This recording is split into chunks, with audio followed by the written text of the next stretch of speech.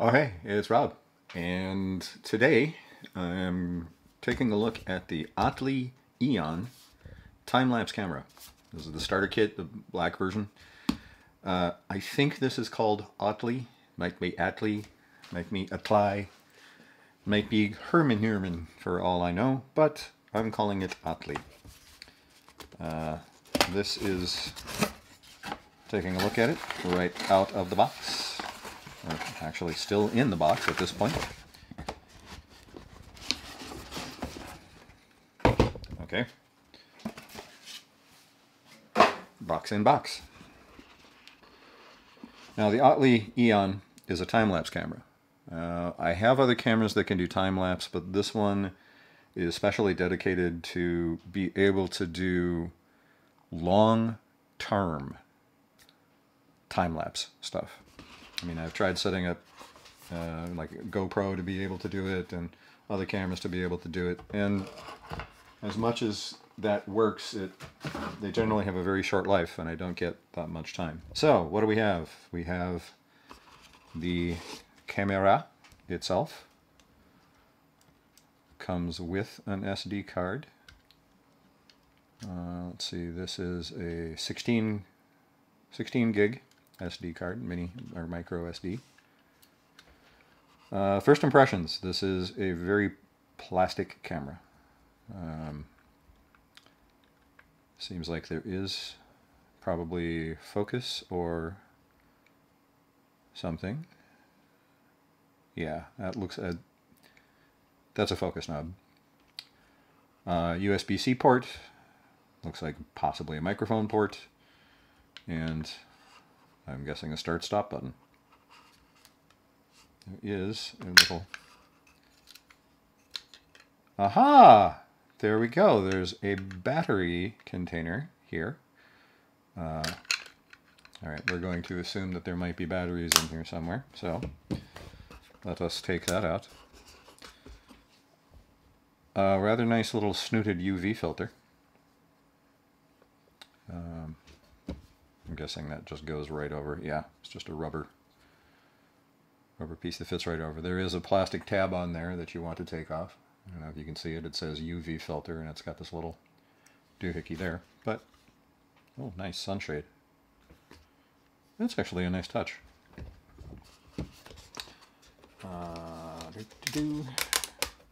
Thing that says pull here. I pulled there. And all right.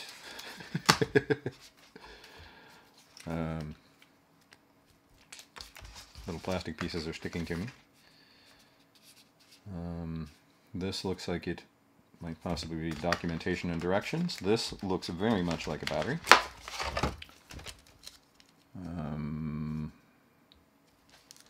2050 milliamp hours, 3.7 volts. It's a lithium-ion battery pack. Now this does look like it is proprietary. I don't know of any other batteries that look like this, which is a little unfortunate, but let's see what else there is. Oh neat, a rubber case. That's quite nice. A little water, well, weather resistant case.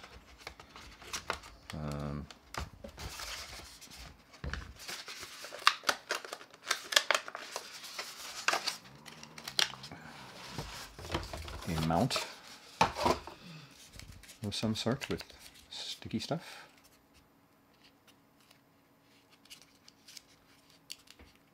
I'm guessing this is a shock mount, but I am not entirely sure. And a little... Ah! Goodness. A little tripod. You know, it's pretty standard. It's got the, you know, the little ball head. Again, it is very plastic.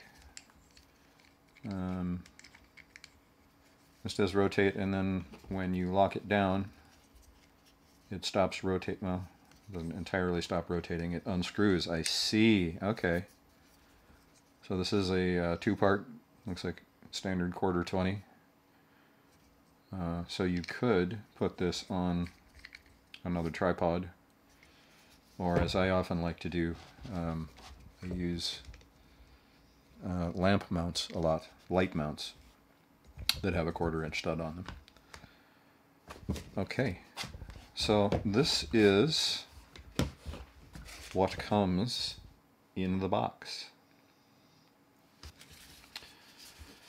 Let's take a look at the instruction directions.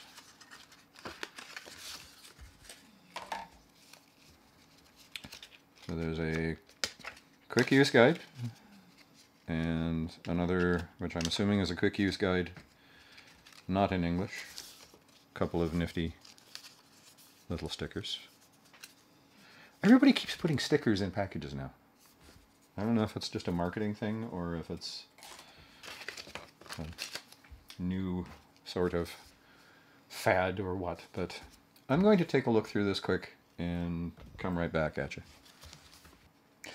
As it turns out, this surrounding plasticky stuff has nothing to do with this. This is an extension adapter for when you put on this silicone housing so that it will stick through here so that you can mount the camera to a tripod.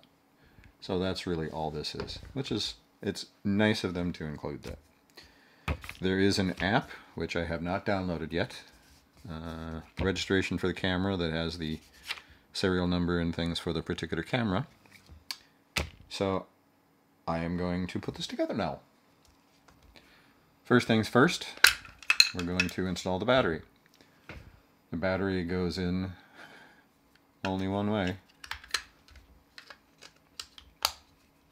And there we go. That was easy. Now, as much as this is a plastic case, it does feel pretty decently beefy.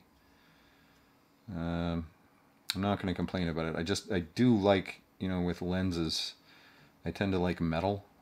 This just makes me feel a little bit squishy on how the quality of this is going to be. However, do not judge a book by its cover or a camera by its case. The next step is to install the camera in this silicone case. Apparently, we just do this by sliding the camera in.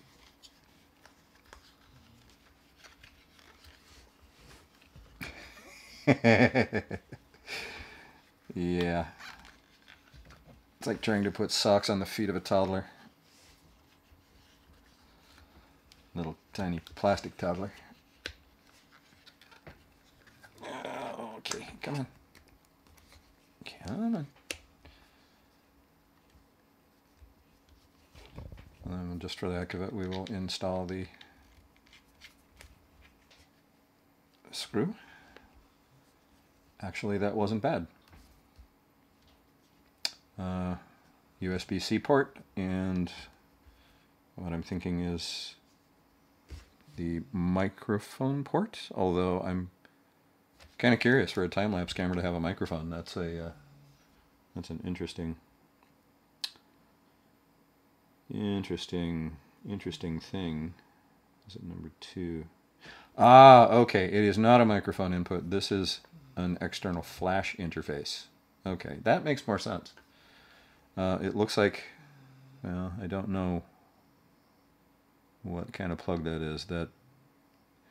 I think that's a special plug that goes to a flash unit. It's probably standard on a lot of flash units. I haven't had a flash unit for quite some time now. My still photography days are pretty far behind. Next thing is we'll pull off the little filter tab.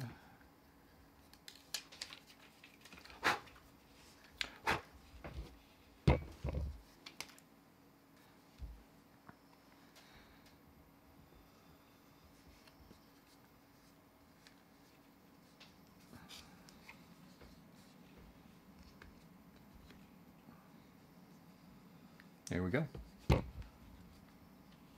The this thing that works as a lens hood is actually quite nice. I mean, you can peel it back to where it's not in the way, or you can adjust it a couple of different levels. I've had ones like this before. It can be quite nice. It's not the same as a matte box or anything like that, but next thing we'll do is screw on the tripod. Cute. Okay, honestly, I have to say that with this silicone outer sleeve, this looks like it could handle some pretty decent weather. I suppose, you know, it's designed to be set up outside or in places where the weather might be inclement for a little bit of time. I'm sure, you know, it's not going to be waterproof or anything, but you know, it will certainly probably withstand a light drizzle or hanging out in the snow. I don't know how well this will do in outdoor weather, but I guess we could find out, huh? All right, so one thing I noticed is there's a little LED down here that I've seen two colors on this. One is the yellow color when it is powered on. It also seems to be doing that with the charging cable. I've also seen it go red, which is supposed to be the charging indicator, but for some reason it is not lighting up as such. Oh, there it is. Yeah, it just changed red. Okay, so it is now charging. So we're going to let this sit on the charger for a while and charge up, like I said. So this is the QR code for the Atli Cam application. And when I tried downloading it from the QR code, I got to a page that had an install button and I couldn't get it to install. However, it is available on the Play Store as ATLI, Atli Cam. So I am installing that now, and well, in the process of running it, you have to pair the camera, and I want to wait for the camera to charge. So that's holding on to it for now. There is also this nice list of LED colors that will tell you what the individual colors mean. There is a firmware upgrade that has to happen, so in order to do the firmware upgrade I have to connect the camera as well, but that is the first thing that you do right in the downloading of the app, is to download the firmware upgrade. So so far this setup is going tremendously well. I mean, this has been one of the smoother setups I've seen for a new thing out of the box. Took a couple of hours to charge the battery up, but it is fully charged now, and we're going to use the application that I downloaded off of the Play Store to add a camera. We have the battery inserted.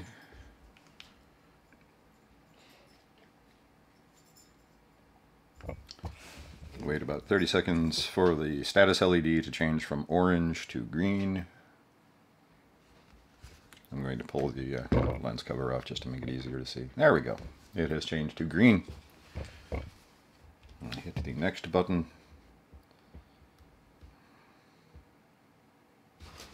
Scan the QR code.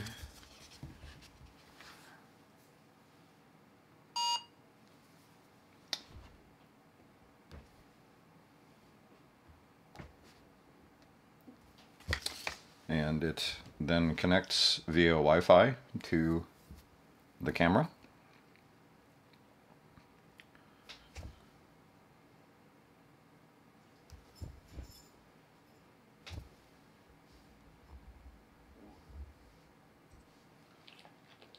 Oh, and look, we have the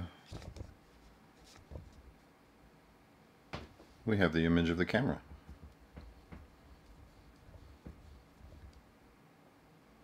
And just playing with the manual focus here. Neat. Okay.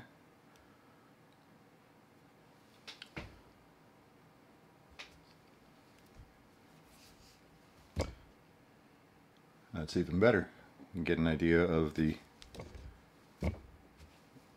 camera image. It's a little delayed, but you know, I would expect that. But cool. What are these things?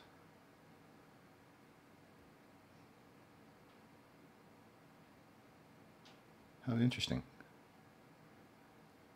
HDR. All right.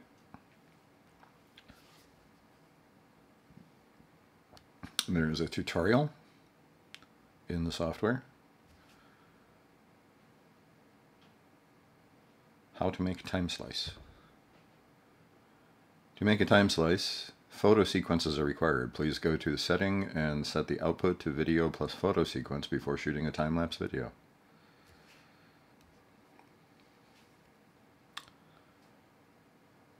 How to connect the camera. Press and hold the power button. Wait until approximately 30 seconds. Orange to green. Okay. Well, we've already connected it, so I think that's quite okay. But that is actually kind of a nice, nice pairing. So now, all right.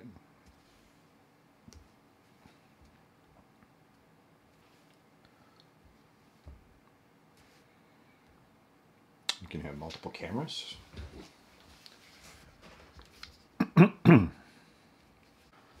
Okay, after playing around with the application a little bit, to open up the camera, if you go to this white button down at the bottom, it brings up this menu to where you can set up the interval. Right now it's set for 4 seconds, so if I set this to 1 minute,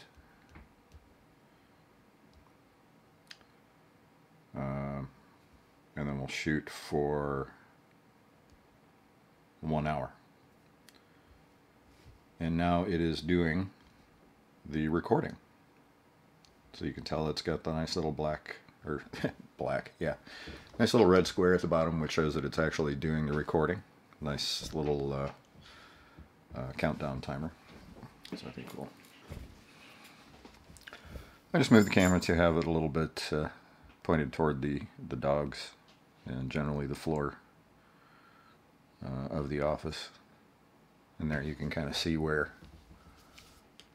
I hold this. You can see the dogs on the floor. And of course, when I get up, I will be I will have the dogs following me everywhere, so you know, the dogs will disappear in and out.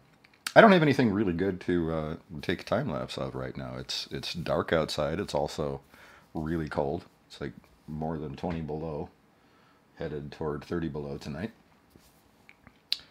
So the joy is palpable. I will have to get some time-lapse footage and put something together to show you what kind of stuff I can get from this, because I am really intrigued by how long this will run just by itself, and what kind of quality the images are going to be. All right, a couple things. I have talked with the folks at Atli, and it is Atli, which is, it's good to know. I asked them about getting additional battery packs, and their response was, while they do have additional battery packs, another solution would be to use the USB-C cable and a battery bank to power it for longer periods of time, which I didn't even think about at the time. So that makes a lot of sense. If you're going to be shooting long periods of time lapse, you know, so 10,000 milliamp hour battery bank is going to last you a good chunk of time. I don't know how long this battery will last running the camera. I don't know that I want to push it that hard to find out this quick. But Folks at Atli have been very nice, incredibly responsive, and I have to say, the application seems to be working pretty well. The tutorials that they have in the application are a little on the light side, but honestly, it's not that difficult to figure out. If you're used to any other kind of photo application, you're pretty much going to be in the same ballpark. There are some interesting features that I want to explore more. There's an HDR setting and a few other. I think you can turn the image, you know, whether it's going to be upside down or right side up. You can set. It looks like you can set that up inside the application. You can also write both the video file and individual pictures. So, for instance, if you want to do something that's a little bit higher resolution, you can. Most editing applications will take in a series of images and use that as a video, or you can find a way to put a sequence of images and create video from that. So, happy? Yes.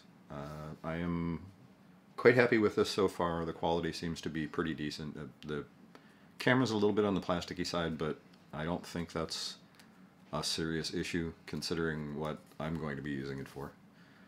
And overall, the application seems to be pretty good. I mean, there are very few issues getting this up. The only real one was when I tried to download the application from within the booklet. I couldn't get it to go, but you know, it was on the Play Store, and I did notify them of this, so they are checking on that now. In the meantime, I'll have to collect some footage and toss it in here, and we'll have an idea of what that looks like.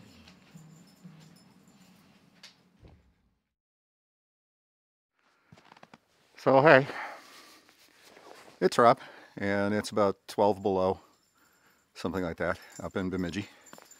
And I'm going to set up the Atli Eon and try and do a time lapse of getting rid of some snow that's here, because I really wanted to get rid of it. I've wanted to get rid of it for a few days now, but it's been cold. Thing is, it's going to get colder. It's supposed to get down to almost 40 below tonight, so I want to try and get this cleaned out as much as possible before it gets too cold, and then we can go from there. But I want to try and set this up. Alright, first thing we do is we turn it on by holding the power button until the little LED comes on. Now, something I noticed is that it comes on yellow for quite some time before it changes to green where it starts recording. I'm guessing that this is sort of a boot up sequence. This has probably got a not very high power processor in it, largely because it wants to do conservation of battery. So we'll keep this over here. Okay, it's turned green. I'm going to set it up over here for now. At least I think I am, because with dogs, that's going to be very interesting. Now, of course, to operate the camera, you have to have the application installed. And I do, whoops, Atli Cam, connecting with the camera.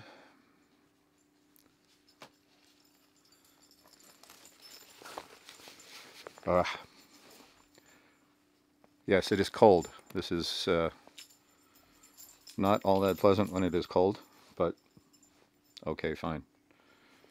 So we click to proceed. I'll get to landscape mode. Where are we? There we are. So the first thing I want to do is adjust the focus. This is pretty out of focus.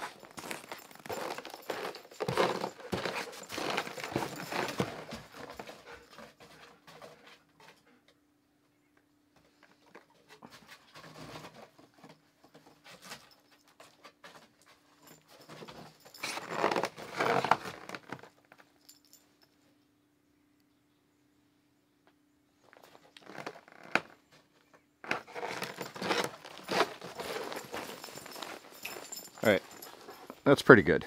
I'm not going to complain about that.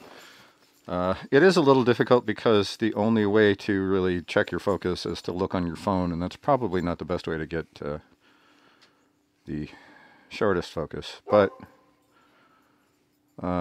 interval, let's go with every 1.5 seconds, and then we'll start. It is recording and going from there. So we'll see what it looks like.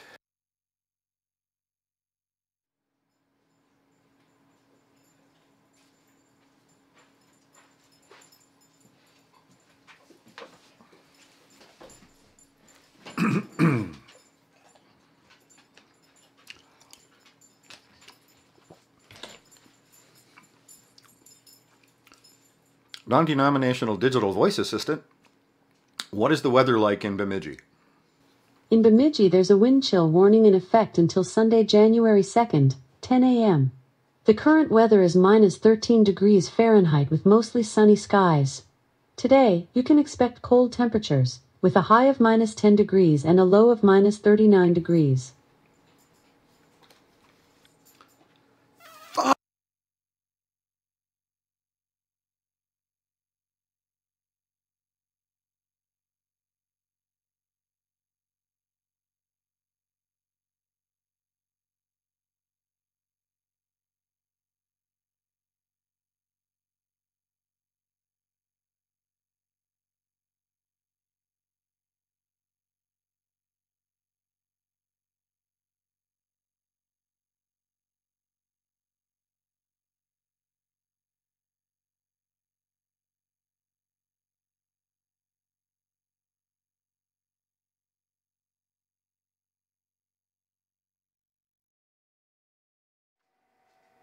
First impressions. I like the camera. I like what it does. I like the ability to set it up as a time-lapse camera and just forget about it. I can keep the other cameras for their own special purposes and have much better luck doing it. Now, there are some cons. The image it's really difficult to focus. Trying to get focus on this camera while you're looking at it with your phone, I suppose if you have a tablet or something like that, you could probably do it as well, but it's really difficult with a phone to try and get good focus on it. It is also a 1080p camera. I mean, it is a smaller image sensor than the other cameras that I have. So the image quality is not quite as sharp as some of the other cameras, but honestly, for the kind of stuff that I'm doing, I mean, I shoot YouTube videos, it's plenty. If you have good light, and it's just fine. If the A/B comparison that was in that last one, you can see a little bit of the quality difference between the two. Again, this is not a professional level camera. If you're doing that kind of stuff, there are, tens of thousands of dollars that you can put into time-lapse equipment. And, I mean, you know what I mean. This is not intended to be used in a high production environment. It is plastic. It's not going to withstand a lot of banging around.